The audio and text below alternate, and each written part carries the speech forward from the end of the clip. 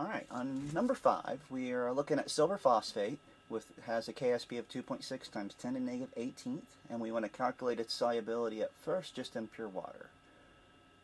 Alright, so KSP for the silver phosphate is going to have our 3 silvers and 1 phosphate.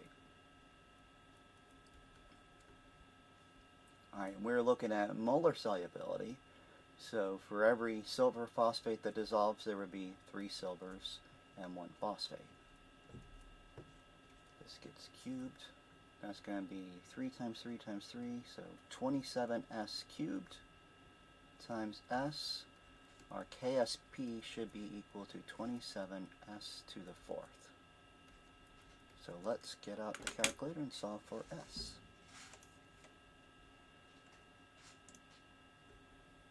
So our KSP is 2.6. I didn't get the 6. Times 10 to the negative 18th. We'll start by dividing by 27. And then get the cube of that, 4th root of that. I get a solubility of 1.8 times 10 to the negative 5th.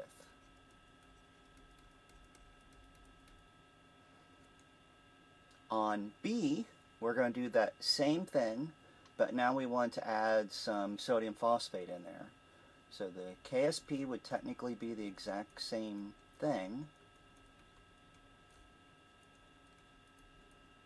but what we're going to do is when we plug in our S's now, this is still 3s, we're not doing anything to the silver, but the phosphate's going to have 0.2 molar in there with it. Now in this particular case, since we know the molar solubility is so ridiculously small, the 0.2 is going to be huge by comparison, so we can solve this one by just putting in that 0.2 instead of figuring out the more complex answer. Let's see what we get there. So I'll have that same KSP of 2.6 times 10 to the negative 18th. And I'm going to divide it by the 27 we get there and that 0.2.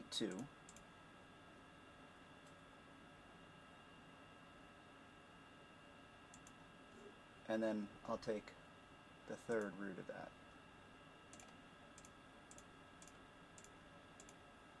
And I get solubility down to 7.8.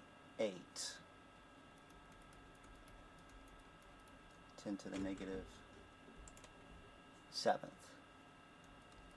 Now, on this problem, you could have solved that thing fully, and I'll show you how I do that with the calculator here, if I wanted to get it a little bit more accurate. So I'm going to have the 3x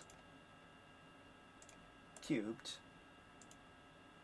times the 0.2 plus x, and then I'll move my KSP to the side, minus 2.6 times 10 to the negative 18th. And theoretically I can graph this. Where it's crossing 0, and we can find out where that is. We know that that 0 is going to be a positive value, somewhere larger than 0, but it's definitely smaller than that 1.8. So I'm just going to go out one click, and that's definitely high enough. And then back up here and hit solve. And if you notice, we get basically the exact same answer. And that really is because that 0.2 is huge by comparison, that even our approximation is going to be close enough.